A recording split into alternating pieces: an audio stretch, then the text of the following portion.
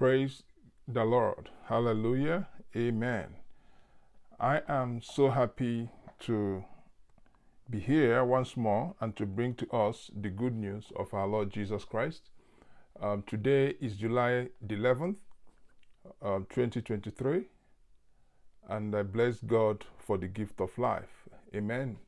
On 7/7, that's July 7th, 2023, I celebrated my birthday, and I thank God that the brethren celebrated me. I received a huge amount of love from many of you, and I want to bless God for you. And I took my time to respond to all the messages I received on social media and the ones that was sent to me in person. I bless God for you. Something happened that on the 8th of July, I observed a quiet time with the Lord. And for those of you that have responded after the, I think on the 10th, I just want to apologize because I took that time out to appreciate God for all He has done and He will still do. You know, when I look back from how it all started, all I can just do is to appreciate Him. You know, I call Him my shepherd of future. And what other way to celebrate a new year in one's life if not giving glory to God? One promise I made to God is whenever He gives me a victory, I'll return the trophy to Him. And I thought it twice, returning that trophy to God and spending a quality time. I didn't even see my family. I just had to go to the basement and thank God for my beautiful, lovely, amazing wife, ever supportive wife. I thank God that I'm in this journey with such a woman of God, such a virtuous woman. Thank you, thank you, thank you. God bless you, my sweetheart. Thank you, my children, biologically and non. God bless you all. So today I'll be speaking on a very important message, the power of the spoken word. I'll be speaking on the message, the power of the spoken word, and I pray that this message, a lot of you on TikTok, most importantly, will be able to see the full message, be able to listen to the full message. But in case, due to time, you weren't able, please, you can go to My Neighbor, My Hero Facebook page or Instagram.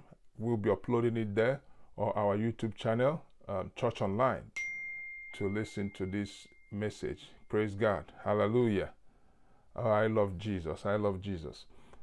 So I'll be speaking on the power of the spoken word, the power of the spoken word. But before I do so, I just want to return the glory to God. Father, we thank you for today, and we bless you for the listeners who are in tune to hear your word, the undiluted word of the Lord. I pray, Lord, that wherever they are, that you will locate them. Even those of them residing in places without a zip code or postal code, I pray, Father, locate their locations right now in the name of Jesus. Meet them at the point of their needs. I know as faces are different, so problems, situations, challenges are different. But let the entrance of your word bring peace, peace that passes all understanding, in the precious name of Jesus. And the church says, amen. Hallelujah. I love Jesus. So, you know, sometimes we don't understand that we are gods. We are demigods, and things we say is very important. The Bible made us to understand in Mark chapter 11, verse 24, that possession is by confession. That whatever you ask God and believe in your heart, that it is done. So it means in its simplest term that possession is by confession. Whatever you want to possess, you have to confess it. So that made us to know the power of the tongue, the power of the tongue. A lot of people have put themselves in huge bondage, not knowing that they are their own biggest enemy. They have spoken failure into their life. They have spoken premature death into their life. There's this saying I heard sometime, a pastor was saying that the Bible says life is too short. And I was like, I was believing that words because he said the Bible, the scripture said life is too short. As a teenager, I believed it until I was able to, search the scriptures. And I couldn't find such place in the Bible. Rather, what Jesus said is occupy till I come. And God said, occupy, replenish, and subdue. So there was nothing too short. Then Jesus re-echoed what he said in the beginning. He said, occupy till I come. So what makes it too short? And that narrative that life is too short has really destroyed a lot of people, have made a lot of people, to spoken premature death into their life, into their finances, into their marriages. And I just want to correct that impression. It is nowhere in the Bible. It's a quotation from the pit of hell. And it may sound so sweet in the mouth, and that a lot of us tend to use it. The Bible says in Matthew chapter 15, when you read from verse 17 to 19, but I'm going to summarize it.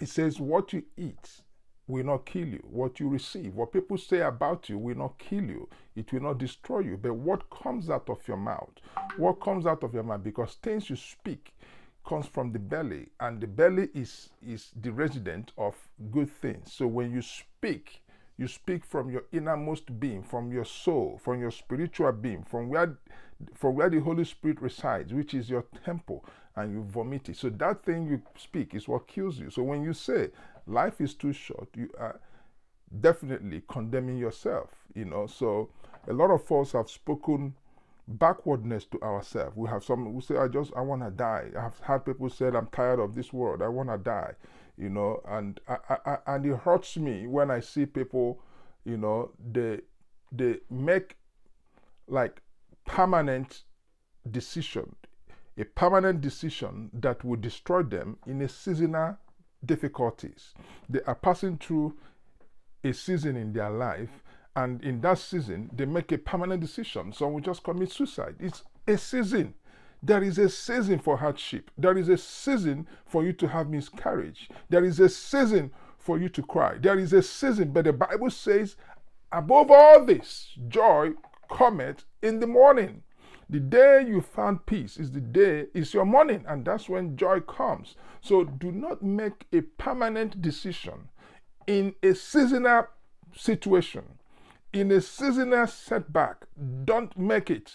Oh, that doctor's report is so bad. Don't make that permanent decision that will hurt you, because you are God's. God made Moses a God over Israel's. God said, hey, Moses, I'm tired of you calling me. I've given you the staff. I've given you the authority over these people. You are now a God. That was why when Moses died, nobody knew how Moses died, because Moses was a God. And I haven't seen how a God is being killed. I haven't seen how a God died. So none of us can account how Moses died. None of us can account where Moses was buried. But what we can tell you is that devil was after the body of Moses after Moses died, because devil knew that Moses was a God. God professed it. God confessed Moses to be a God. So devil needed Moses to use Moses' face and resemblance to deceive the elect. But what happened? The angel took Moses. So whatever Moses said came to pass. Even the one he said in anger got him into trouble. So brethren, be careful what you say. It is very important. I have seen some people in Africa, my own part of the world, they will say, we are suffering this, and they make this permanent decision. Oh, we have a generational curse. Generational curse. Their family is cursed. Oh, it's been a generational poverty. It's cursed. And they will go to church and be praying. All this spirit of generational curse. There is nothing like that. That is life from the pit of hell. There is nothing like generational curse after Jesus. In the Old Testament, you could say, but there is nothing.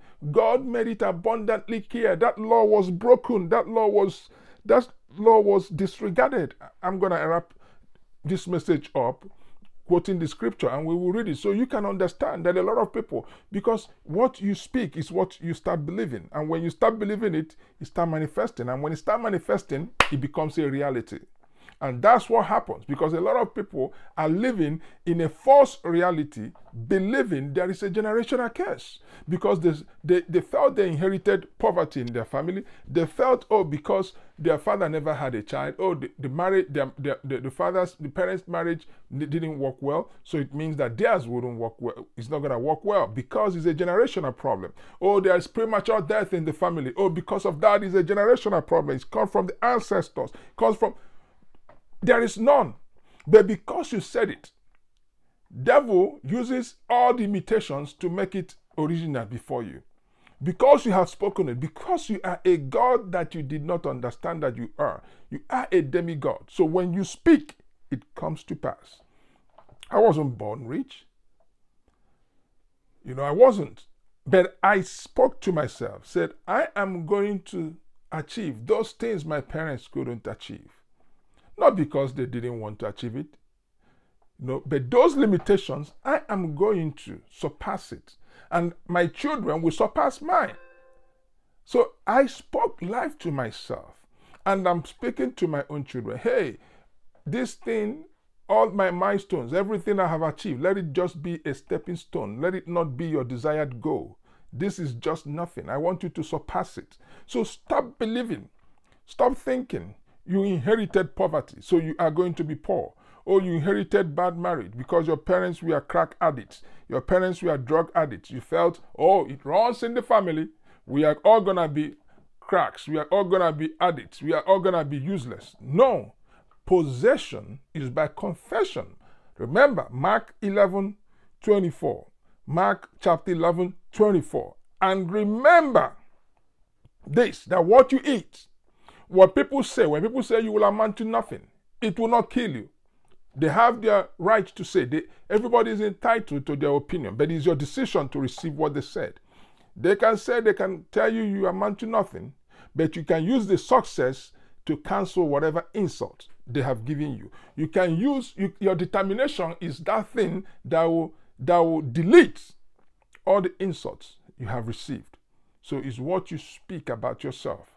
Now let's read the Bible and see what the scripture says about this. We're going to read Ezekiel chapter 18, and I'm going to read 17 to 20. Let's see what the Lord say about this generational nonsense, because there is none, but churches, kind of, we use it to deceive you and tell you, oh, let's pray the spirit of generational curse in your family. Pray. You see people praying. You pray in vain. You pray in vain. The Bible says people perish because they lack wisdom. They lack that knowledge of the word of God. And knowledge comes from God. Don't read the Bible as if you're reading it like a book. Read with inspiration. I've never prayed warfaric prayer in my home. How dare devil come to my home and act stupidly? I have a beautiful son, with special needs. And each time people sees him and they want to pray, they want to pray for my son. And when he was born, everybody wants to pray. And I'm thinking, he has a special needs, they want to pray. One day I told my wife, one day we were praying. I always have this quiet time with the Lord. And as I was praying, the Lord warned me, don't let people pray for him again. I said, why? He said, all he needs is love. Let them love him. They should love on him and not pray for him. I did not give you a prayer topic. God said he did not give me a prayer topic. He gave me a son with a purpose to fulfill that purpose. I said, then what is his purpose? And that's how we birthed a non-profit organization called My Neighbor, My Hero, lifting people out of poverty, lifting people, a lot of children with his similar condition have been tagged witches in third world countries. We are telling their parents they are not witches, they are children with special needs, special blessings. Praise God. We said they are not. These are children with special blessing. These are children with a mission in this world. So please, do not regard them as witches, because they are not witches. They are not. So My Neighbor, My Hero, we've been able to grant scholarship to children in Africa, all over the world that contacted us. We've been able to grant them scholarship. We've been able to lift people, assist churches. We've been able to impact lives, all because of him, because that vision came through him. So now those of them always praying for him, oh God, the moment I said stop and showed him love, they were nowhere to be found. So when they wanted to pray, we let them pray. But when we spoke life into him, everybody left. Because they are so used to, oh, let us pray for this problem, this generational, this. No. God says, I gave you a son with a purpose, not a prayer topic. Don't make your life a prayer topic. Make your life a life of testimony. Amen. Make it a life of testimony. So I felt the need to share this testimony before I wrap up this message, because it's so important. And that my son is a symbol of joy, unity, peace in this home. Always happy. He just got back from school. Now we picked him, always smiling. Everybody loved him. And one good thing, he's as handsome as his father. Don't let my wife hear this, but that's the truth. Hallelujah. Amen. Amen. Now let's get back to the deal. Ezekiel 18, 17 to 20. See what the Bible says. In verse 17, I'm reading from NIV. He withholds his hand from mistreating the poor and takes no interest or profit from them. He keeps my laws and follows my decrees. He will not die for his father's sin. He will surely live. But his father will die for his sin, because he practiced extortion, robbed his brother, and did what was wrong among his people. Now, see what God was saying, that he will not punish the children because of their father's sin. He said he will not die. He will not punish them because of their father's sin. Verse 19. Yet you ask, why does the son not share the guilt of his father? Since the son has done what is just and right and has been careful to keep all my decrees, he will surely live. The Lord is speaking. He will not remember the child, the innocent child. He knew nothing about the iniquities of the father. He will not remember them with the sins of the father, because the son had done what is good and cannot bear the guilt of the father. That's what God was speaking. In verse 20, the one who sins is the one who will die. The child will not share the guilt of the parent, nor will the parent share the guilt of the child. The righteousness of the righteous will be credited to them, and the wickedness of the wicked will be charged against them. This is the true word of God. So there is no generational curse, and this is Old Testament prophet. So there is no generational curse. So when you start saying, when you confess it, that's when you possess it. That's when it impacts your life. Because you are living a righteous life. You didn't know what your parents did. You didn't know how your ancestors worship idols. You didn't know the promises they made to those idols. You didn't know how they shed human blood sacrificing to those idols. And how dare the idol you knew nothing about come after you for you to bear the iniquity, the guilt of your forefathers. You never met them. You didn't even know your forefathers. All of a sudden, you are suffering the consequences, the guilt of your forefathers. This is not God. I told you, I'm writing a book. The misconception about Jesus, the misrepresentation about Jesus. Pastors have misrepresented Jesus and made him to be a liar. God does not change. God says yes in the Old Testament. He's still saying yes today. God said no in the Old Testament. He's still saying no today. So God changes not. Most of the things that were said, they were quoted out of context. The prophets say, God said, God told me. And Jesus came and said, I never said this. Moses never saw me. Moses spoke to the angels. The law wasn't given to Moses by me. It was given to him by the angel.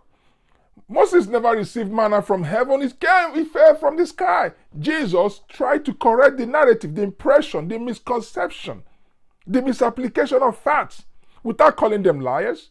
I can tell you that God said. I can say God said, without God telling me. I can say God said, because at that moment I'm representing God. I can say God said. That's why I have to be careful things I said, because whatever I said will come to fruition. So I have to be very careful when I quote God, and so I don't misapply things. So please stop confessing negatively over your life and start confessing positively. And remember, don't make a permanent decision in a seasonal problem. When you're going through seasonal challenges, please do not speak, instead of you to utter words that you will regret. This is the message today. I don't know whom God is speaking to, but I just want you to know that God is still in that business of doing good. God bless you. I love you with all my heart, and I'll be praying for you. And let's share this word of God, and let this word of God go around and save lives. Not for me to go viral. I don't want to go viral, but let God, the righteous judge, move around and keep doing what he knows how to do best. The Bible says, Acts chapter 10, verse 38, how God anointed Jesus of Nazareth with Holy Spirit and power, who went about doing good, delivering those that were oppressed by the devil. And one thing the Bible says, for God was with him. So the anointing made Jesus to do good. And today, because we are Christians, ambassadors of Christ, let us do good. Let us say no to hate. Let us spread love. Let the love of God go around and touch lives. Until I see you next time, God bless you. I love you.